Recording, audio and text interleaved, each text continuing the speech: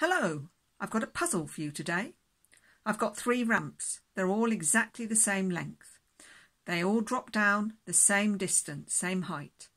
So if I put 3 balls at the top of each ramp and release those 3 balls simultaneously at the same time, will they arrive at the bottom together? Will they arrive one before the other? Stop and have a think.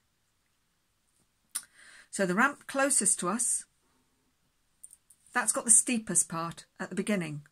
The ramp in the middle, that's the same slope the whole way through. The ramp at the back, that's got the shallowest part at the beginning and the steepest part at the end. Who might be interested in how the different ramps behave? Well, if you're designing a roller coaster, perhaps if you're training somebody to run a race and you're trying to think whether they can get them to have a little bit more acceleration at one point or another, that might make a difference. So, you ready? Let's have a go.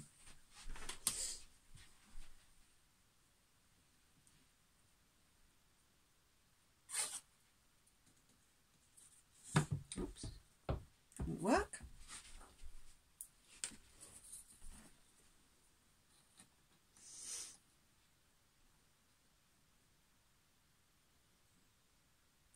Off we go. As you can see, the ball closest to us accelerated most quickly, so then when it reached that shallower part of the slope it was already travelling much faster.